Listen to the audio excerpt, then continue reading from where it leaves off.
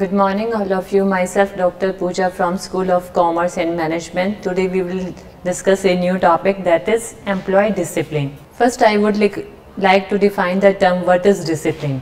Discipline means an order-wise behavior. It means when an employee joins an organization, he has to follow some set of rules and regulation and procedure that are helpful for the smooth functioning of the organization.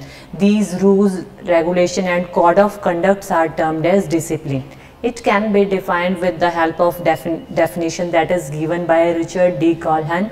He said that discipline may be considered as the force that promotes individual or groups to observe rule, regulation, procedures deemed necessary for the organization. It means when we talk about the discipline in an organization, we are talking about that employee has to follow certain code of conduct, some rules and regulation that are given by the organization, that are set by the organization for the smooth functioning of its attainment of goals, and each and every employee has to follow. Next come, what is the feature of discipline? First, it is a mode of behavior. It means discipline is a part of behavior. Behavior that is determined with reference to the organization rule and its regulation. Means the behavior that we have to follow in an organization according to the rules, regulation and procedure that are made by the organization. Next, the behavior may emerge from within an individual, or it can be introduced by the use of external force. It means when we talk about the discipline, it may be self-discipline that comes within an individual, or it can be implemented by use of some external force. Means we have to make the individual disciplined by the use of certain external force, such as use of fines, such as use of punishment, use of penalty, so that they can behave as per the standardized rules and norms. Next, it is maintained for ensuring orderly behavior of the employee.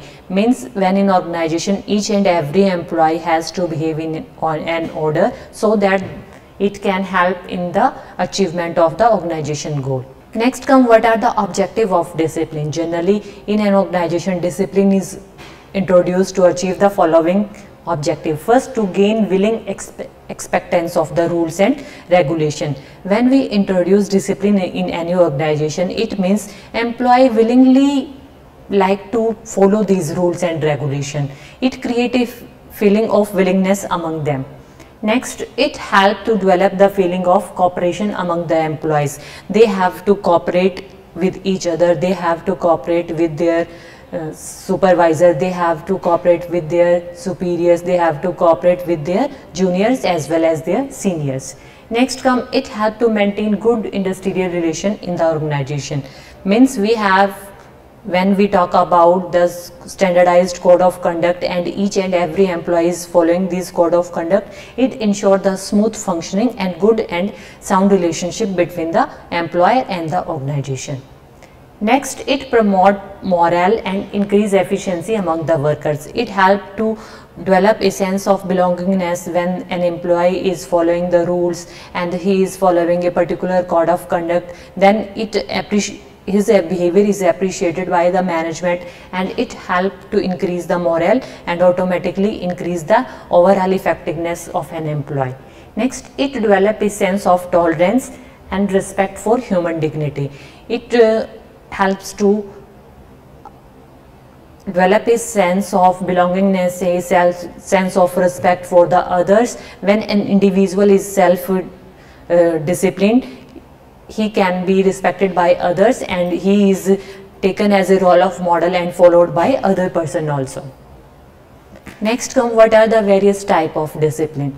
Generally, we can classify discipline in two types, positive discipline and negative discipline. As its name states, positive means it is a part of mode of behavior that is willingly introduced by an individual. It is a sense of duty willingly to observe the rules and regulation.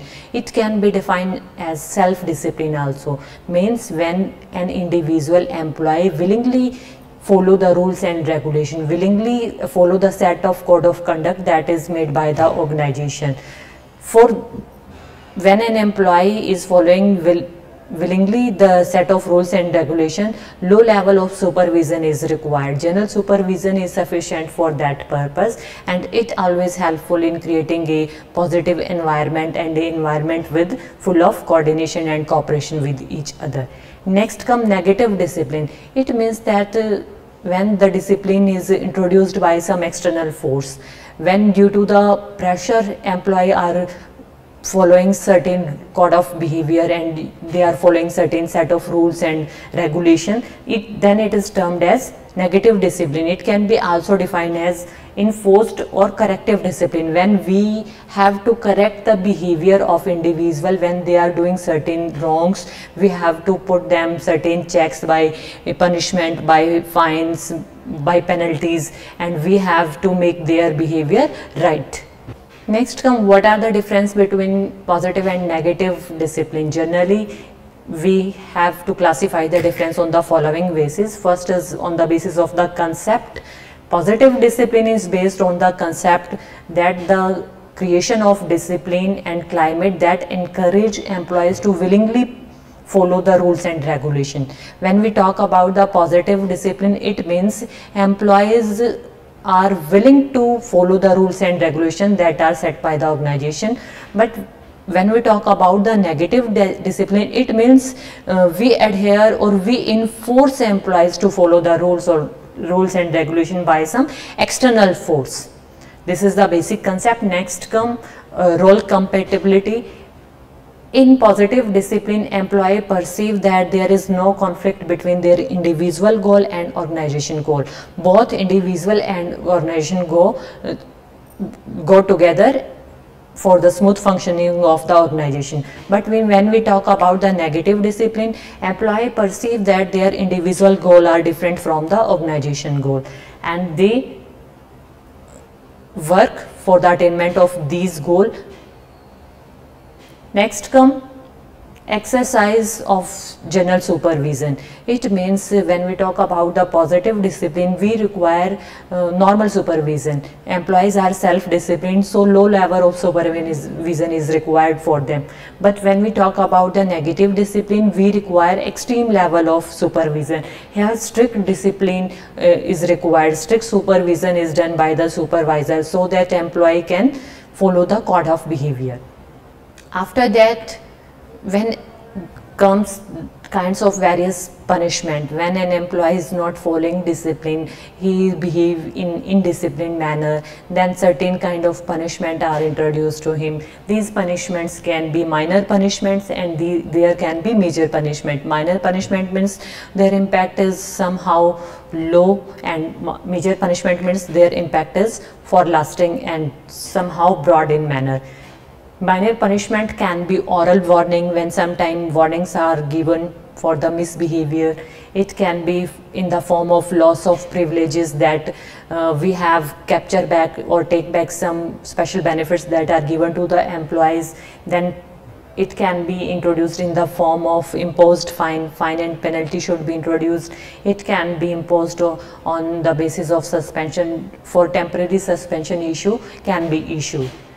When we talk about the major punishment, there can be holding increments when their annual increment is held down by the management. Next come stopping their promotion when they are not promoted to the higher level. Next, take their charge back, that is termed as discharge, and finally they are dismissed from the organization. So these are the various kind of punishment that are given to an employee when he is following indisciplined behavior. Now next comes how we can define that an employee is following an indiscipline. What does it means? Indiscipline and misconduct can be defined as the violation of rules and regulations that are set by the organization. It means when an employee is not following the rules and regulation, when he willingly violating the rules and regulation, and it is an act of engagement in the behavior that are considered to be undesirable, that are not considered good in the organization. It can be in the form of absenteeism, it can be in the form of failure to complete their targets, it can be in the form of their carelessness. All these are comes under the misconduct behavior when they are not performed as per the standard set by the organization.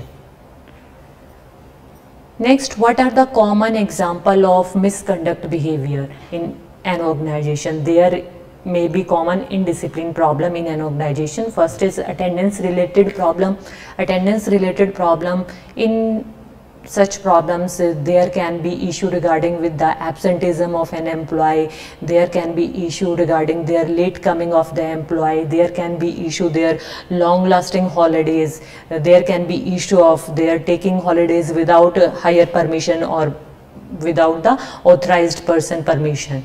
So all this comes under the attendance related issues. Next come dishonesty related issue. When an employee is doing theft, he is destroying the organization personal property, he is destroying, he is telling lie, and he is not performing as per the standards. So all this comes under the dishonesty related issue.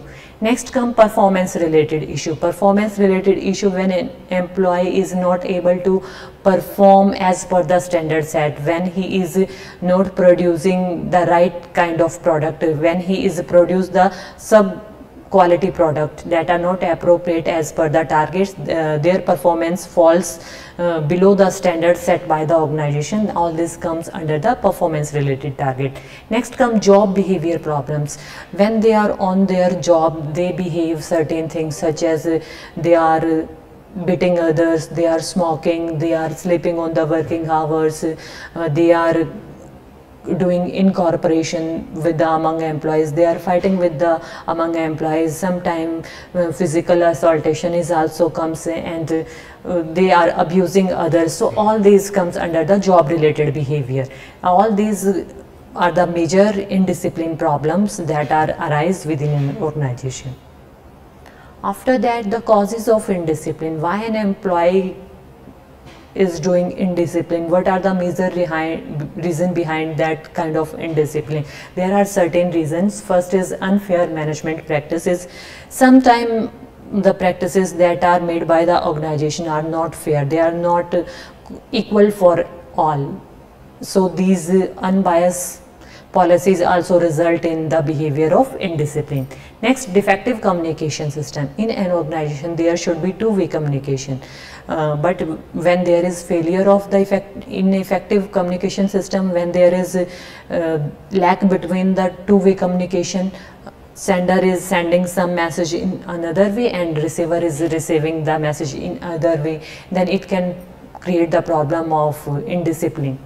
Next, employee attitude and values. Sometimes employee attitude also and their personal value also create the problem of indiscipline. As there exists individual difference, the persons who are working in the organization come from various background, they are from various families, they are from various they are having various moral values, they are having different personality traits. So all these also can create the problem of indiscipline among the employees. Next come ineffective leadership. When they have not following the proper leaders, they don't have any leaders that can lead them, that can guide them, that can briefly define them the particular rules, the particular code of conduct they have to follow in the organization. So lack of effective leadership also creates indiscipline problem. Next, faulty supervision. When there is no one who can supervise their mistake, when there is no one who can check that they are doing right, when there is no check on their performance. So all these all result in indiscipline problem. Next come divide and rule policy of the management. Sometime management is not taking too much interest on the organization and the individual performance. They are just working on based on the rules and divide for their personal on. All these create indiscipline problem in the organization. Next come lack of well-defined code of conduct and guidance, lack of guidance. It means when in organization there is no proper code of conduct and it is not well communicated to the employees. Employees don't know what code of conduct they have to follow, when they have to come, when they have to go, what they have to perform, when they have to take rest, when they have to do their work, what are their performance criteria. All these things are not properly communicated to them. So all this create indiscipline problem among the employees. Next come the principle of disciplinary action. It means when we are taking that we have to maintain discipline in the organization, we have to follow certain principle. The principle we are implying for the proper code of conduct, for the proper discipline in the organization, it should be based on the principle of natural justice. Means the principle should be fair and it should be free applied to all. It should be consistent for all. No one should be remitted from it, and it should be based on the following other principles. First is opportunity to present witness. Whenever we find an employee in the form of misconduct and he is not following and creating indiscipline, it means employee has right and opportunity should be given that he can witness the person of his own choice and he can protect his side from his own side. Next, he should be given right to cross-examine the management evidence. When an employee is found guilty and he is creating indiscipline, and from the employee side, he should give an opportunity that he can cross-examine the management evidence. Next, fair treatment. Employee that is found in the position of creating indiscipline should be treated fairly. He should be treated fairly in the following manner. Inquiry against the employee should be fair and impartial. It means the person who are conducting an inquiry regarding the individual employee, he should treat him fairly and he should not follow any personal biasness while he is giving his judgment. Next, punishment should be as per the proportion of the misconduct. Punishment should be not much more than the proportion of the misconduct. It means what kind of issue, big or small, punishment should be as per the issue. If he is committed a big mistake, then punishment should be big. If he is committing a small mistake, then punishment should be small. Next come norms regarding the disciplinary action. When we talk about the disciplinary action that are followed to maintain an individual employee to be remain in discipline, we have to follow certain norms. The norm should be based on that disciplinary action should be taken by the immediate boss only.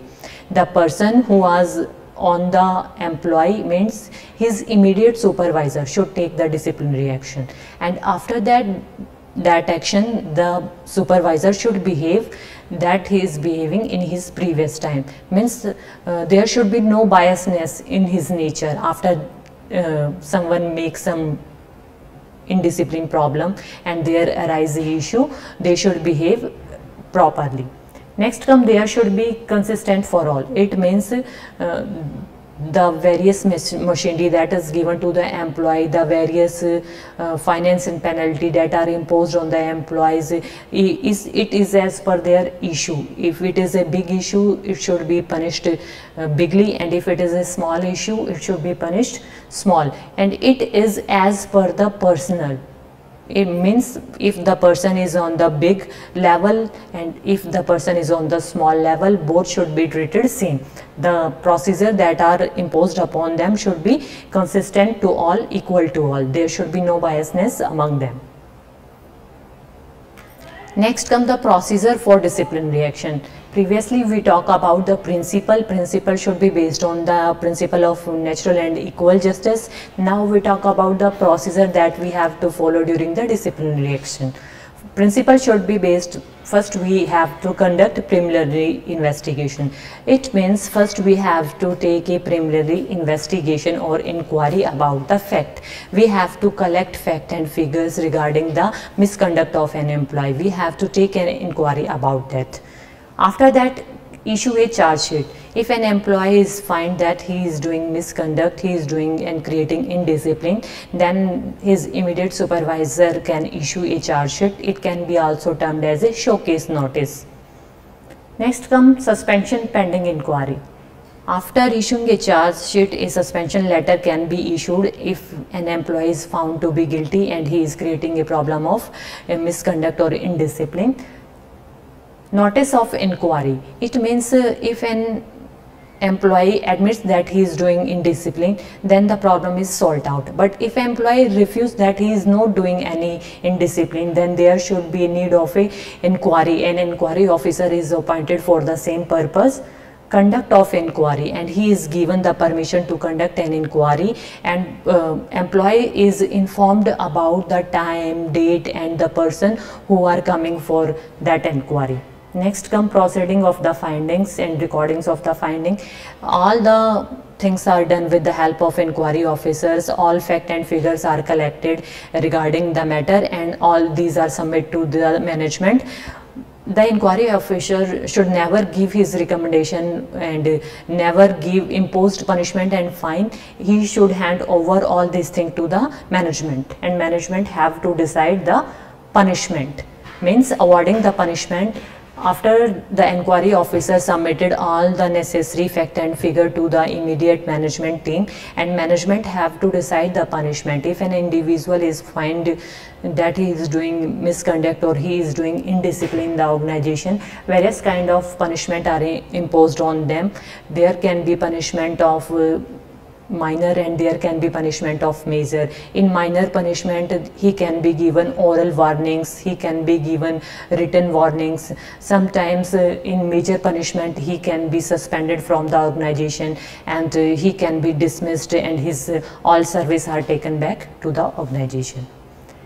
Next come communicating punishment. The punishment is always decided by the management. Management has to decide whether it is a act of minor punishment or it is a act of major punishment. Whatever the punishment is decided, it is communicated to the employee well, and after that follow-up programs are issued. Follow-up means to check out what is the impact of that punishment that is put on the employee, whether it is have any positive impact, means desirable effect are achieved or not. It can be done with the help of follow-up programs. Next come essential of a good disciplinary system. When we have to introduce a disciplinary system that are imposed on employees so that they can behave in a particular way that is as per the rules and regulation of the employee, it should be based on the following principle. It should be based on the certain guiding factors that are clarity about the act of indiscipline. It means both employee and organization member have a clear information about the rules, regulation and code of conduct about the discipline problem and the problem that are comes under the indiscipline. What are these area that are comes under the indiscipline? If they come late, if they are absent without information, if they are not doing their performance as per the standard. So what are the different criteria for the indiscipline problem? It should be very well communicated to them. Rules and regulation regarding the code of conduct should be very well known to the each and every employee of the organization. Next come prompt action. It means when we found the problem of indiscipline in anywhere, action should be quickly taken. Whenever mistake is made, there should be quick action on that mistake, no matter it is a big mistake or small mistake. Fair action. It means the action should be fair. The treatment of that indiscipline should be fair to all, whether it is committed by a lower level worker or it is committed by a higher level authority. The punishment that is given should be equal to all. Well-defined procedure. What procedure should be followed? If someone is not following the rules, what will be the policy? What will be the procedure? It should be very well communicated to the each and every employee, and it should be as per the norms of the organization. Constructive approach. Constructive approach means when we are taking the corrective measures, it should be based on the corrective approach. It should be not based on the punishment approach.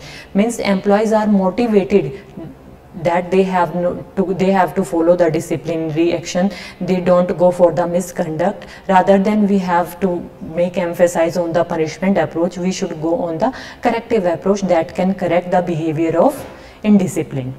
Next come review and revision. From time to time, the code of conduct that are determined by the organization, they should be reviewed, and if there is a need of revision, there is a need of amendments, it should be amended from time to time as per the requirement.